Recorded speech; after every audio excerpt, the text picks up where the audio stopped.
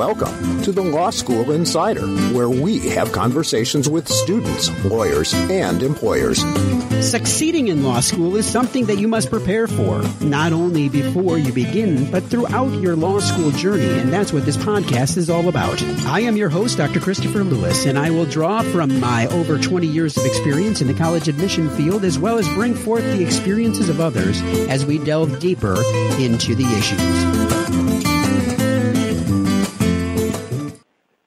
Hey everyone, welcome back to the Law School Insider. I'm your host, Dr. Christopher Lewis. I'm so excited to be able to have you back again this week. This week, I am excited to introduce you to Lori Buiteweg, who is a principal shareholder with Nichols, Slank, Sendelbach Buiteweg, which is a law firm in Ann Arbor, Michigan. She is the past president of the State Bar of Michigan and has a long career of advocating for ethical standards and rights for her clients. And, we are really excited to be able to have her on the show today to share her own experiences, but also to have her share some of her thoughts on success and how she got there. So, Lori, thanks so much for joining the show this week. Oh, you're welcome. I'm so happy to be here. Thanks for inviting me. I am really excited to be able to have you on today. You're going to be a speaker at our upcoming graduation here at Western Michigan University Cooley Law School, and I'm excited to hear what you have to say there as well.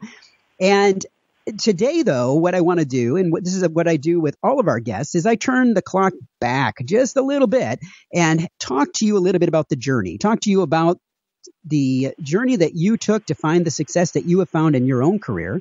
And you've been in your career for a number of years. You've built a thriving practice in family law.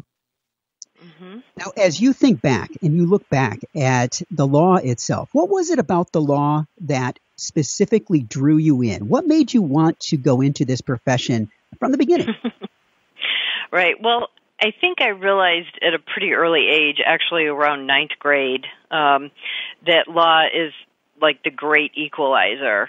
Right. So it doesn't matter what your socioeconomic or racial background is, your ethnic background, your religious background, that the law is to protect everyone, equal protection under the law. I think in particular what drew my attention to a legal career back in high school was I kept witnessing bullying, in high school, before bullying was a thing, before parents or administration sort of got involved and tried to really do anything about it, certainly before there were any anti-bullying laws.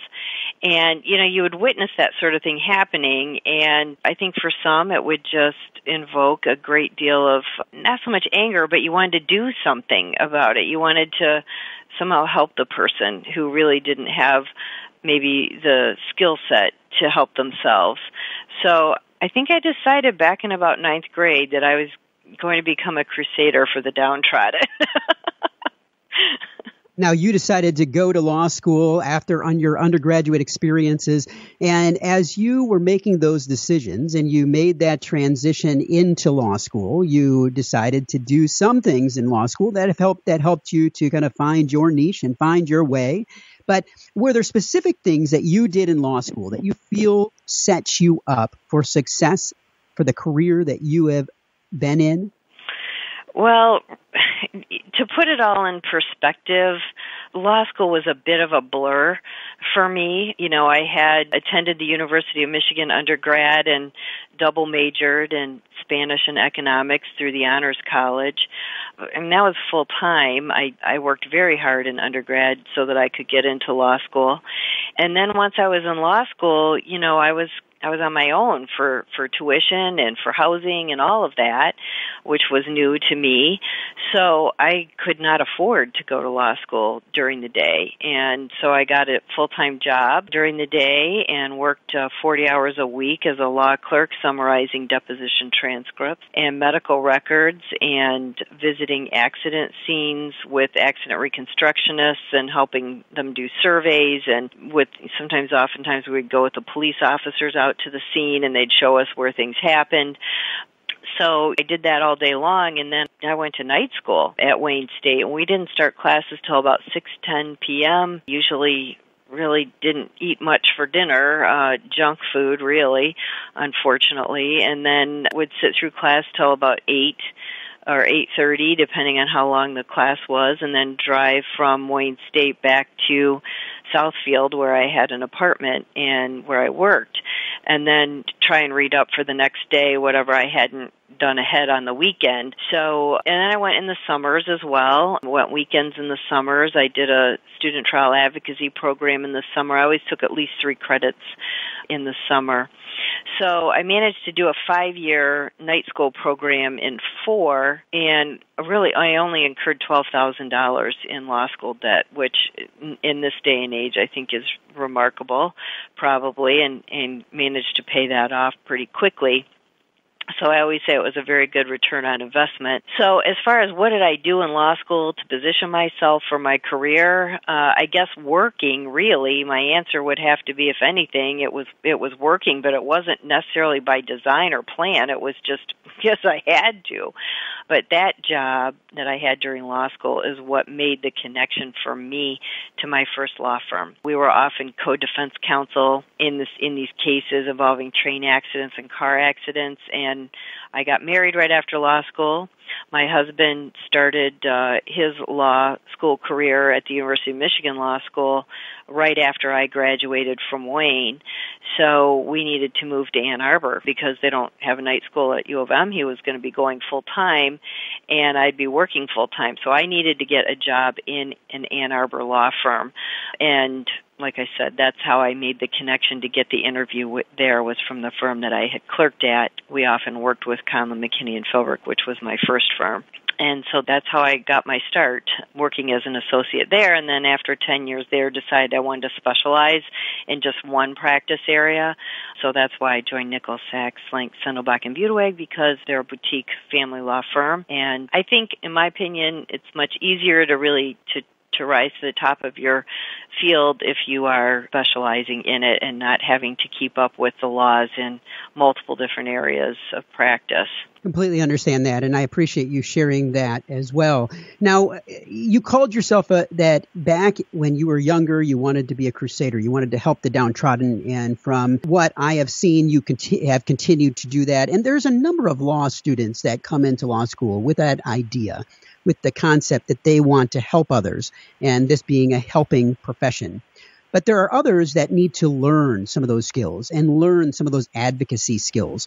As you have gone through your career, what are some of the skills that you have had to grow and to learn for yourself that have helped you to be successful? And what are some of those skills that others should be working on as they're going through law school and getting into their career? So that's a really good question, and I'll preface it by saying I think it is a skill that develops over time. It's sort of what part and parcel to the definition of experience when we talk about being an experienced lawyer.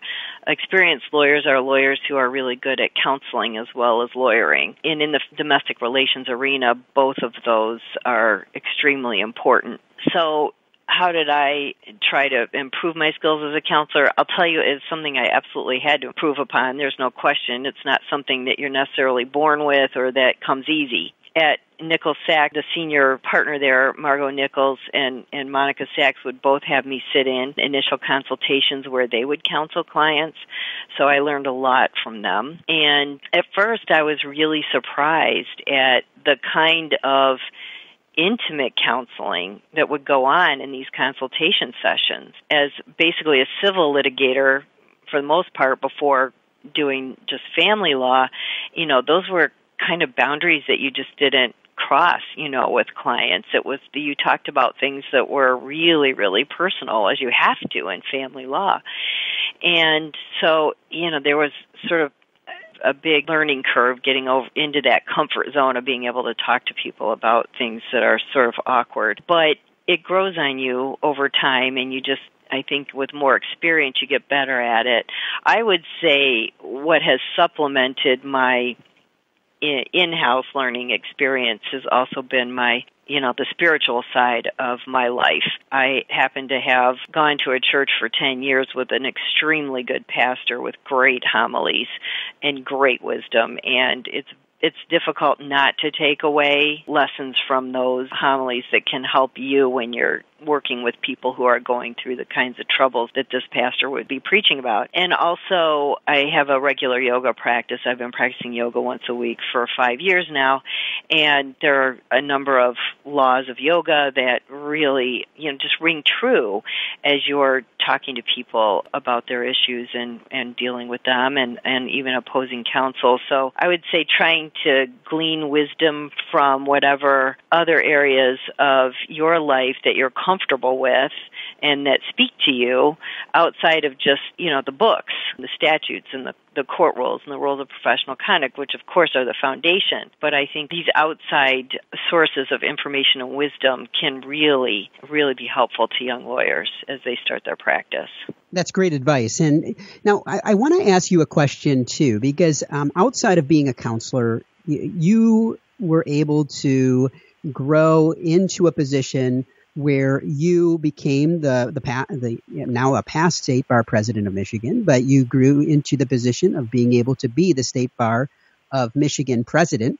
And that is a position that is something that people see the benefit that you have given to the profession in the state.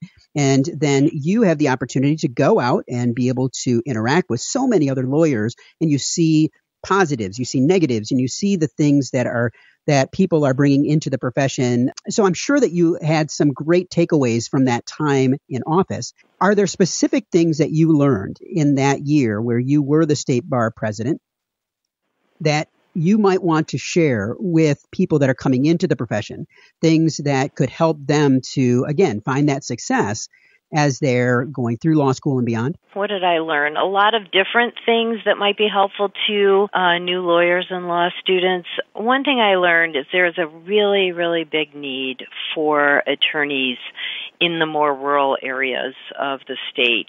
Certainly in the Upper Peninsula, where we only have 459 attorneys out of 45,000. We have over 10,000 in Oakland County. So if you like the great outdoors, you like the more rural areas, it's beautiful in these more rural areas, you can be a big fish in a little pond. Sometimes it's difficult to find clients who can pay a lot, but also the cost of living tends to be lower in some of those areas sometimes. But that's not always true. I mean, there are plenty of clients who are able to pay whatever, the going rate is necessary to run a successful practice. I mean, that's one thing I learned is that the state is incredibly diverse when it comes to saturation of attorneys. So many times you hear young law students and lawyers saying it's really so hard, it's impossible to find a job. Well, there is always a need for attorneys in the more rural areas of the state. That being said, I think just opening up your own practice and hanging out a shingle can be a really perilous thing to do without finding a local mentor to help out, or perhaps joining an existing practice so that you have that mentoring. And as much experiential learning as students can get in law school, really encourage that. Those are just invaluable lessons working in clinics or private practices, doing internships, being a law clerk, anything you can do to get yourself into a law firm while you're still in law school can be helpful in that regard. What else did I learn? Just generally speaking, lawyers, attorneys throughout the whole state, they're all I didn't meet any of them that I didn't like. I mean, they're all out there trying to, help others. And I think we just have that as a common thread. All of us are trying to do that as best we can with the resources that we have available to us. The whole population of attorneys is very inspiring. And I just think it's really important as you go through practice to build a niche for yourself in your practice area. A lot of attorneys are now sort of creating their own practice niche. For example, one of our past state bar presidents, Julie Firshman, is sort of known as the national equine lawyer, and she does everything to do with horses, whether it's contracts to purchase a horse or breeding or a personal injury involving a horse, or you want to open up a horseback riding business and have contracts and liability waivers, anything like that. And she speaks all over the country about horse law. She created that niche all on her own. I know of another student whom I follow on Twitter, and she's doing fashion law. And so she just loves fashion. So I say, find what is your passion, identify your passion, and surely there is some legal element or aspect to that passion that you could work on and develop. So that would be another bit of wisdom or advice I would give. And then another thing is, do join your local bar association, specialty bar association, or state bar section, and become active in those areas, because that's how you meet attorneys from all around the state. In speaking with them, share information, and they get to know you, they build a comfort level with you, and you get referrals, from people maybe calling you from their hometown and saying, oh, I have an old buddy who called me, I'm the only lawyer he knows and is looking for a referral in Washtenaw County for family law, and I thought of you. So just get out there. Get out there and be seen everywhere you can, as much and as often as you can be seen. Some people say, well, I can't, I'm a new student, I'm a new lawyer, I can't really afford all these dues and this and that. Well, it's money well spent. You got to spend money on marketing to some extent, and that I would put it in that category. Not only are you doing good things for the profession by belonging to those professional membership, you're also getting yourself out there. Well, Lori, you've shared some amazing tips and resources today. I'm going to put a couple of links to the State Bar of Michigan for people to be able to explore some of the areas there. Is there anything else, any other final tips or hints or things that you want to share with our listeners today to help them to find the success that you have been able to find in your own career? Not focusing on yourself, not worrying about yourself, but rather trying to always think about, what's the right thing to do? How do I serve the greater good? It's just reminding yourself, it's not all about me. Stay humble, work hard, and somebody gives you one of those no buttons, put it in a drawer and shut the drawer, because you have to say yes. You have to say yes to cases that are hard. You have to say yes to pro bono cases. You have to say yes to helping out with your profession. And you just have to double down. It's not easy, but it's very fulfilling and very satisfying. I just wish the best to all the listeners out there, and invite anybody who, wants to talk to me personally, or certainly free to give me a call or send me an email. Happy to talk to any of your listeners. Well, I appreciate you being on the show this week. I'm going to leave your contact information in this, and I encourage all of you to reach out, as we have in the past. Whenever somebody gives you an opportunity to make a connection, use it and build your own network. Just like Lori was just saying about the importance of getting involved with your local state bar associations and also the national associations.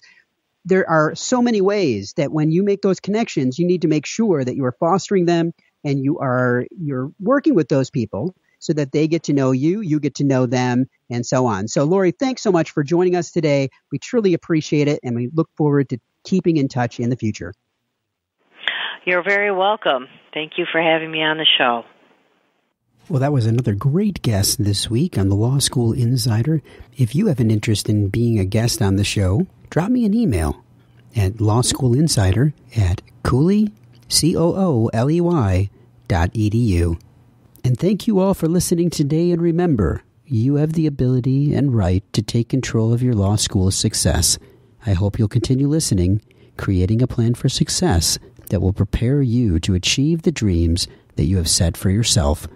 Talk to you next time. Thanks for listening.